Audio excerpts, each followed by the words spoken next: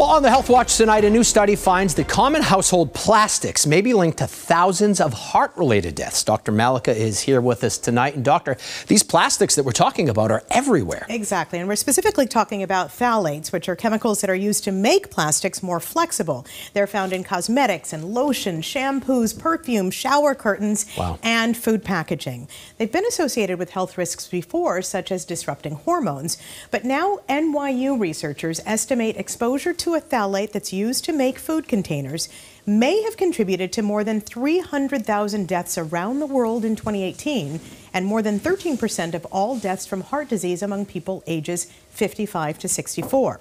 Now, the burden was highest in South Asia and in the Middle East, where people have the greatest exposure to these types of chemicals, but they're calling on regulations worldwide to reduce exposure to phthalates. Yeah, we're surrounded by so much plastic on a daily basis.